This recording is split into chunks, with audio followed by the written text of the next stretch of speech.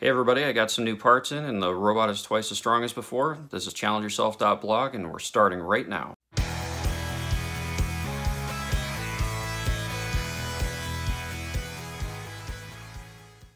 like to start with a huge shout out to Designatronics. I got some sample parts in and they're working great. I'll showcase those in a moment. I also have a poll at the end of the video. I'd like to get your feedback on what you're here for. If you're here to see the robotics content, the Elite Dangerous series I'm working on, any of the other video games that I'm doing reviews on, or if you're here for all of it, please let me know what your thoughts are. So as I said in the opening, I got some products in from Designatronics. You can find everything that they offer at sdp-si.com.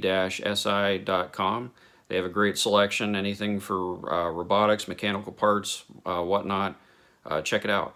So as I was doing the redesign of my robot, I was kind of concerned about how much weight I was putting on the bottom stepper motor that I was using for support so that I could turn the arm left and right. I rebuilt the stand. I had some parts that I'd ordered a couple months ago, and I wanted something that was a little bit sturdier that would be able to hold multiple motors, pulleys, the arm itself, and I kind of came up with a quick redesign that I think works out pretty well. And I have two motors that are working in sync for moving the bottom strut, and that synchronization that I did, that's all driven by the Python code that I'm using rather than using switches. It was something that I had a snippet of code. I don't remember exactly where I got it. Once I figure out where I got that from, because I got the code. I've been kind of tinkering with this for about a month. I'll post that link in the video description. I do have the code shown on the screen, so if you pause it or slow it down, you can see in more detail what the actual code is that's driving this. But I modified that code so that I could run two motors. Originally, if you look at one of my previous videos, I only had one motor that was running the arm. I made a little gearbox, quote, air quotes, that it did what I wanted it to do, but it wasn't going to be robust enough to actually do what I intended on doing down the road.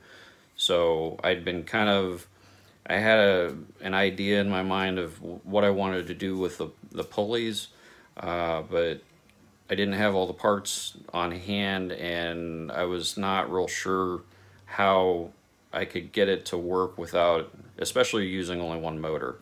I wasn't quite sure how I was going to be able to generate enough torque. Well, once I got the parts in, I was able to code it and arrange it mechanically in a way that I think is going to work out okay. So one of the issues that I'm running into is the driver boards that are running the stepper motors. I can only run 3 of them because of the number of pins that are on the Raspberry Pi. So in order to expand upon that, I've got this MCP 23017 chip. I have a couple of them that I can use to expand those pins so that I can run multiple motors. Part of the issue with this is that Raspberry Pi requires a lot of library updates and some extra code and stuff that will enable me to actually use this. I'm kind of in the middle of doing those updates, and I'll do another video on that because I'm not sure at the moment if I have everything that I need, because I haven't got that far into the wiring part of that and the coding. So that'll be a separate video. So stay tuned. I also have an Elite Dangerous video that's also underway. I'm going to be covering deep core mining. It'll be mostly a tutorial on how to do it most effectively.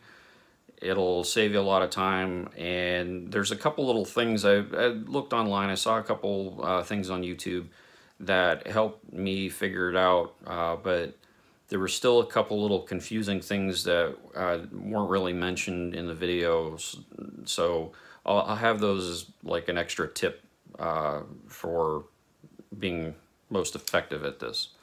So if you liked what you saw today, please hit the like button. Also, please subscribe, and if anything, please share this video. It really helps out the channel. Also, before you go, please vote in the poll that I posted. I'd really like your feedback on what content you're here for. if you're here for all of it, or if you're here for portions of it. I've been tinkering around with the idea of splitting the channel into one that's specific to the robotics side and one that's specific to the gaming side. Let me know what your thoughts are. If you'd like to see all of it, I'll keep it together. Thanks for watching this video, and talk to you soon.